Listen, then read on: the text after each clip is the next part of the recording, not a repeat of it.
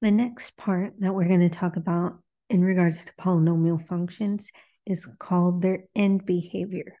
With end behavior, think about your arms. What's happening on your arms at the very ends? We don't care what's happening in the middle. We only care what's happening on the ends or our arms for the end behavior. So if A, remember A is your leading coefficient.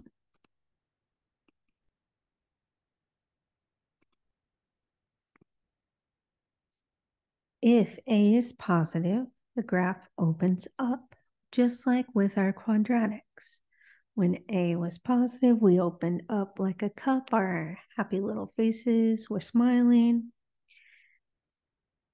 Here, if A is positive and the graph opens up, the graph rises to both the left and right.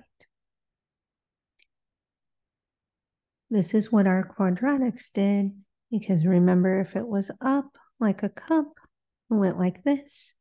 And then notice that we're going up on both sides. So we are rising on both sides. If A, our negative leading coefficient, then our graph opens down like a frown. And that means that the graph falls to both the left and right. And this happened with our quadratic because if our leading coefficient was negative, down like a frown. And notice that since it's pointing down on both sides, we're falling to the left and falling to the right. With even degree polynomials, I want you to remember that your arms go the same way.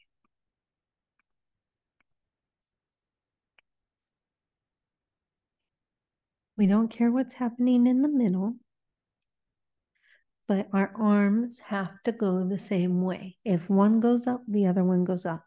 If one goes down, the other one goes down. Now let's talk about our odd degree polynomials.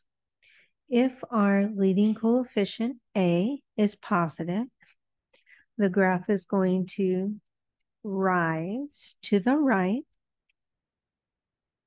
and fall to the left. It's going to look something like this. It rises to the right and falls to the left. We don't care what's happening in between, but we rise to the right, fall to the left. If A is negative, the graph will fall to the right and rise to the left, which means that it will look something like this. Rise left, fall right. Who knows what's happening in between? Okay. With our odd degree polynomials, the arms are the opposite. Odd means opposite. You have to be odd to disco. Arms going in disco pattern. Okay. The other thing to remember is that your leading coefficient A tells what happens on the right, how you end. Okay, so whenever A was positive, the right side over here went up. When A was positive on our odd degree, still went up. When A was negative for our even degree, the right side went down. When A was negative on our odd degree, the right side went down. And then you can always find out what the other side is doing by either arms the same or odd arms opposite. All of this together is called the leading coefficient test.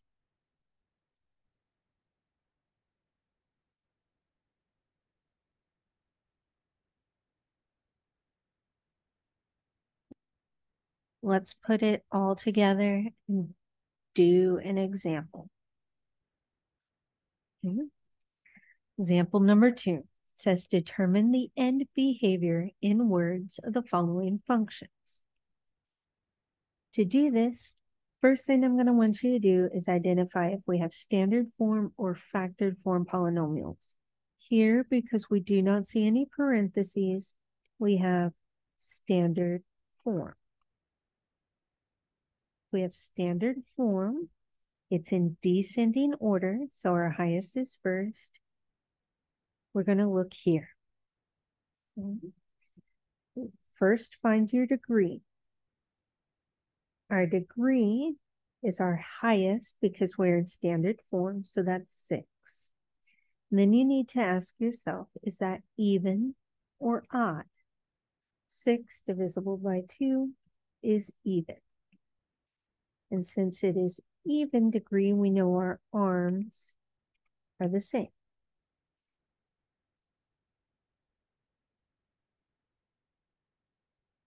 After we determine if our degree is even or odd, we look at our leading coefficient.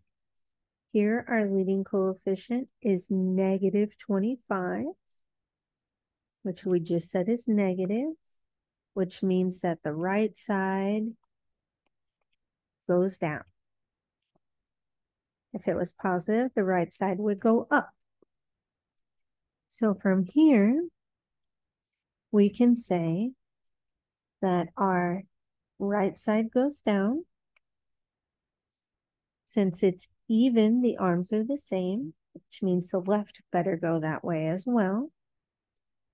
And then in words for end behavior, we fall to the left. We fall to the right.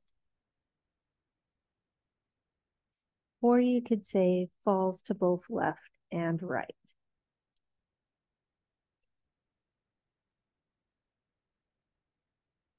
Let's try another one.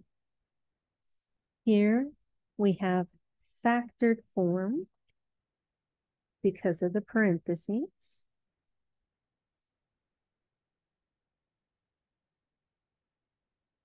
So we need to find our degree. Our degree is the sum of all of our exponents. There's not an x on the 18, so we don't need to worry about them for our degree.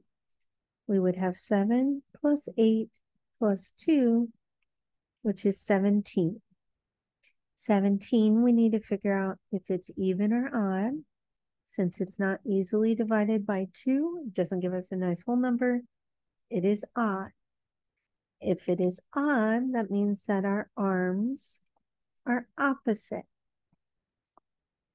Odd, opposite, O's go together. Now we need to find our leading coefficient.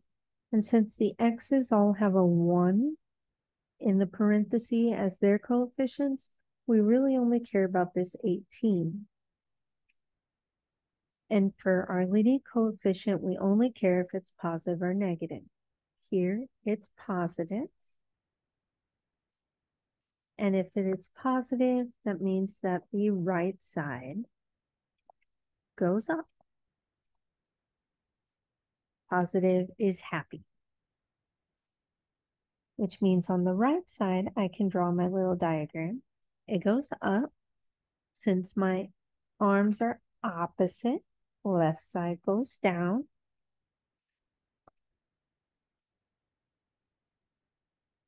So here we would have that we fall left. And then we rise right. We read from left to right, which is why I started with the fall left.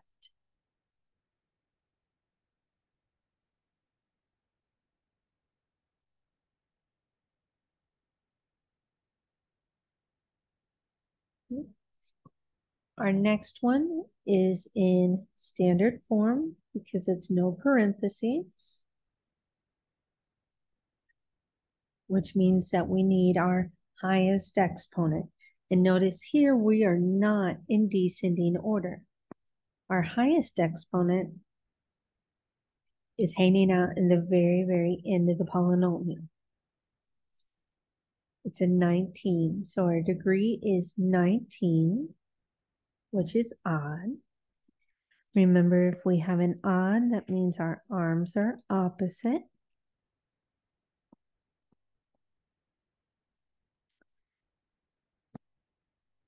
We need to look at our leading coefficient. Our leading coefficient is not 11. I know that a lot of people like to look at the very beginning and say, that's our leading coefficient. That's only if your polynomial is in descending order. Your leading coefficient is the number attached to the highest degree term. So what's attached to the x to the 19th is negative 20, which we just said was negative. And if it's negative, that means that the right side goes down or falls. If we draw the little diagram, we have the right side going down. Because our arms are opposite, that means the left side has to go up. Try drawing that again. There we go. And from there, we can say that we rise to the left and then we fall to the right.